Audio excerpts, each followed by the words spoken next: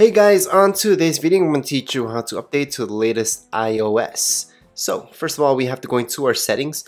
In our settings, I want you guys to do a backup. So manually backup your iPad. Whichever iPad you guys have, whether it's a mini, Air, or Pro, it's the same way to update it and back it up. So remember, back it up first. This is just in case something goes wrong. You guys can always restore it, and that's it.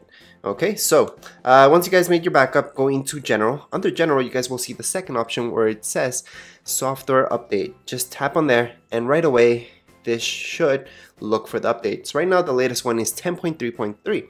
So what does this do? It has a few bug fixes, but it's nothing too huge. So if you're already on iOS 10.3.2, then this will only take you guys maximum 10 minutes, on average 5 minutes. So we're gonna tap on download install. Now if you guys have a password set up, you guys will have to put it in. If you don't, it's gonna start downloading right away. The first step will be to download the iOS update, and then it's gonna install. So at least have 50% of your battery. I always recommend having your iPad, iPhone, iPod Touch hooked up to some electricity when you're making any updates. That's because if it runs out of battery when you're downloading, nothing major will happen. However, when it's actually installing the iOS on your iPad and it runs out of battery or something happens, you guys will have to restore it.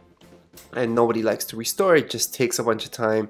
And that's actually one of the reasons why I told you guys to make that backup first. If you have your backup, then you don't have to worry about anything. You guys can restore it and everything's gonna come up again. Even for a lot of apps, wherever you guys left off in a game, for example, in level 10, once you guys restore the whole thing, you guys will see that when you go back to that app, you guys will still be in level 10. For example, you guys won't lose any pictures or anything like that, as long as you guys make that backup. If you guys don't have any more space to make backup, then don't worry about it. You guys can always hook it up to your computer and make the backup using iTunes. iTunes is free for PC and Mac, so don't worry about that.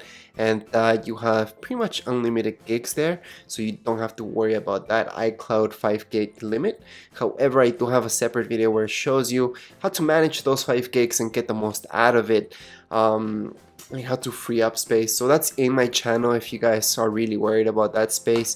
But there's a really simple solution that I have in another video. That's another time. Anyways, once this downloads, it's gonna tell me that I can install, so I will be able to tap on install. Once I tap on install, it's just gonna turn off. It's gonna reset. Black screen, white screen right away, Apple logo, and a loading bar. Once the loading bar is done, then that's it. It's just gonna restart. I'm gonna see everything back. In this case, I won't have to put in my password again or anything like that. That's it. I mean, it's a really simple update. You guys will see that it will not take you more than 10 minutes. However, obviously, I'm not gonna make this 10 minutes, right? Right now, for me, it is taking a little bit longer in order to download. That's because I'm doing a lot of stuff on my internet, so it's the slowest that it can get right now, and that's why it's taking a couple minutes to actually even download the iOS. However, once it's done, you guys will see that this should be the longest that it should take you. A lot of you have really fast internet, and if you're not doing anything else, then you don't have to really worry about it. So apart from that, just make sure to do that backup. Make sure to have 50% of your battery at least, plug into some electricity, and that's it for this video tutorial. I can't really show you the black screen, the resetting, because the whole screen recording right now will just stop. So right now it's telling me to install now. That's what I'm gonna do. I just described what's gonna happen, and that's about it for this video. If you guys have any questions, comments, you can write them down here below in the comments area, and don't forget to subscribe and rate. Thank you.